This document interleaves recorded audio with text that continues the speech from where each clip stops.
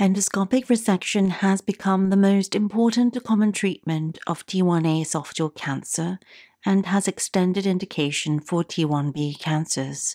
While the risk of lymph node metastases is 5% or less for T1A cancer, it could be as high as 17% for T1B cancer.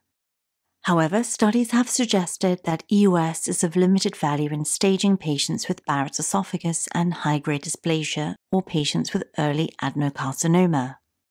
This 56-year-old male, who was in a surveillance program for Barrett's esophagus, was identified at endoscopy to have a mass that was biopsy proven to be intramucosal adenocarcinoma and was referred to our Center for Endoscopic Resection.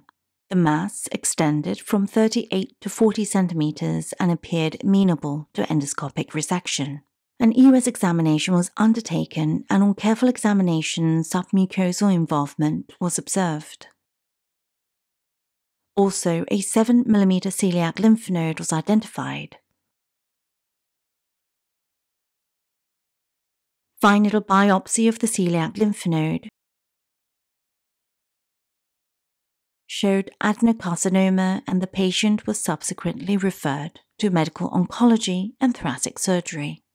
Although studies have suggested that resection and histological examination of nodular Barrett's provides more accurate information than staging EUS, in some situations as shown here, while it is possible that the lesion could be easily lifted and resected, the identification of nodal metastases at EUS altered treatment strategy and expedited clinical care.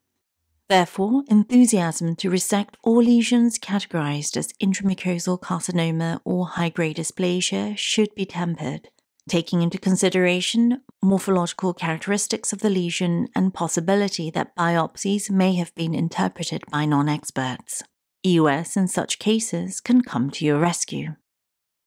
If you want to learn evidence-based practices and know more about state-of-the-art endoscopy technologies, please attend Florida Live EUS from August 21st to 23rd, 2025 in Orlando, Florida, where advanced interventions will be performed by internationally reputed faculty from around the world.